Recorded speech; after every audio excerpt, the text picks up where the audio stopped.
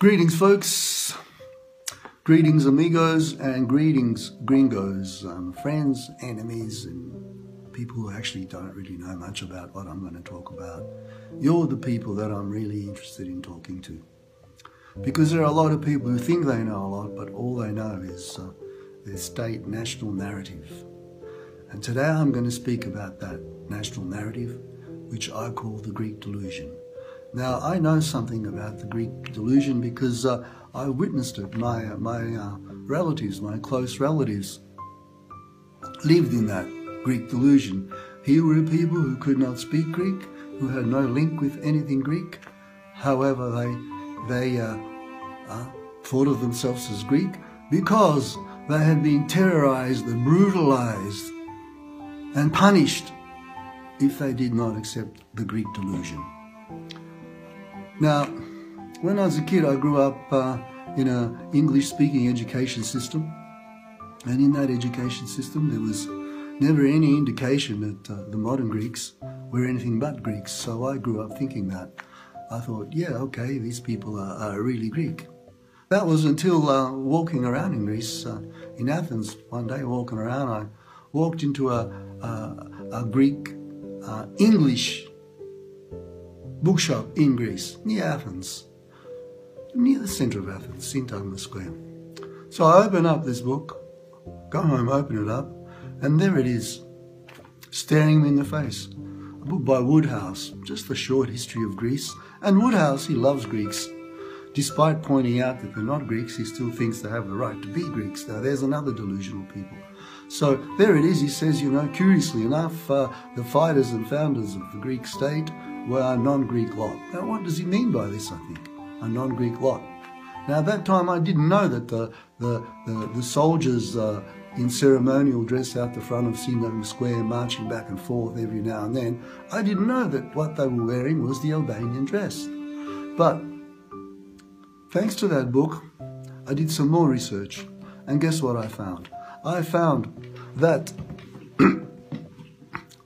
the founders of modern Greece were predominantly Albanian-speaking people who'd come there in the latter part of, or the early part, of the 15th century. That's when they came in there, or late 14 or early 15. You can Google that and find out. Anyway, when those people came there and settled, they lived throughout Greece. In Athens was a third Albanian, the other third was Romans, self-declared Romans, the other third were Turks when it was liberated. And it was only 3,000 people, not the 4 million it is now, because all the ancient cities of Greece have more or less been destroyed. Now, folks, the first president and prime minister of Greece could not speak Greek. Its heroine, Bougalina, could not speak Greek, and so on and on and on. And they didn't speak Greek because they were Albanian speakers, and Albanian speakers exist in Greece and in its diaspora to this very day. They are the real delusional people, because nobody forced them. Our people in Macedonia were forced by them to adopt their delusion, but no one forced them. So that, to me, I'm very sorry. I feel very sorry about those Greeks, because to adopt something that isn't yours when you're not being forced to means that you have some form of self-hatred, that you don't hate who you are, you want to be something else. And that's what happened. Now, there are two things. First, there's the Albanians of Greece, and then the other point that must be made are the Slavic place names throughout all of Greece. What are you talking about? You say Slavic place names? Well, folks, for 1,000 years within Greece itself, until they created their modern state in 1824, the place names were Slavic words. Now, I don't know how that happened, folks. And that's what I want people to reflect on that. How could it be that right throughout the Greek mainland, there were Slavic place names? In fact, the very word Peloponnese had been forgotten. That area was called Morea, the place in the sea. More is Slavic for sea. Now, the Albanians who created modern Greece, and a lot of people know this. In fact, Greeks taught me this. I didn't come up with it. This is Greeks. A lot of Greeks know, but it's taboo to discuss. And like one friend of mine over there said, look, we all know, but what do you want us to do? I said, well, what I want you to do is write it.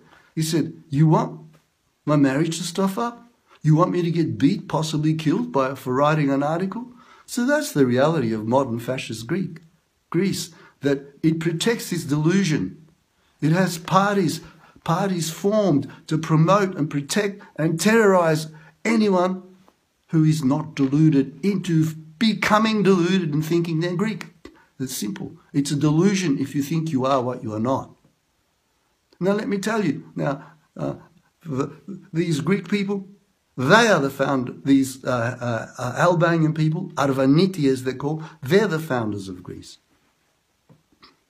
And when they founded it and had their meetings and decided they were going to be the kingdom of Hellenes and they were going to ask for a Western king to be their king, they did that and they got Otto from Bavaria.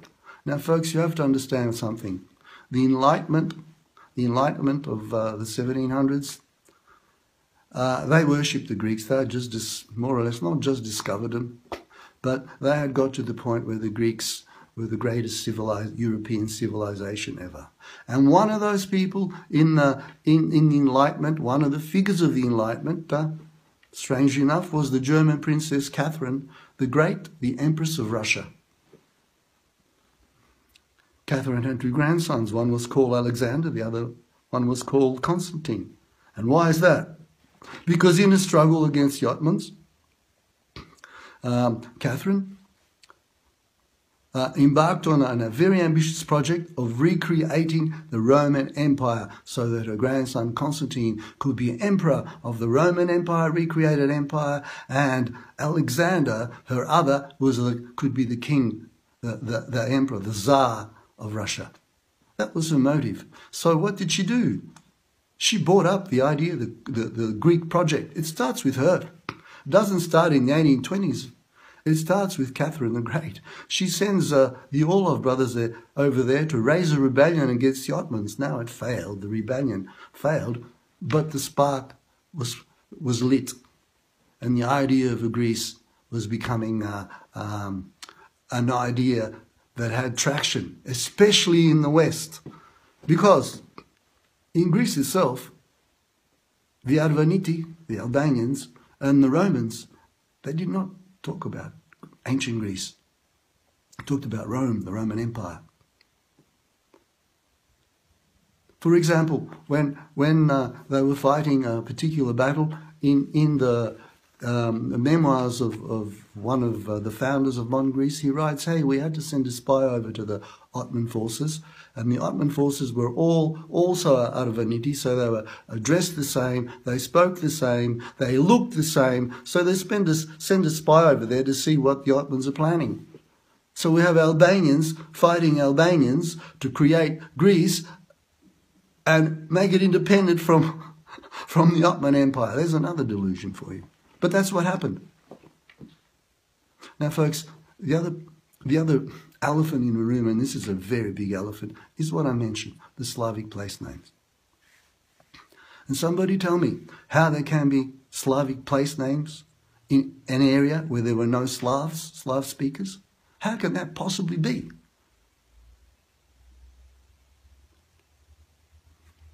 Well, the reality is that according to Western travellers who are passing past the Morea, not the Peloponnese, the Morea, like Bishop Isidore of Seville on his way to Constantinople, what does he say? He said it's a sea of Slavs.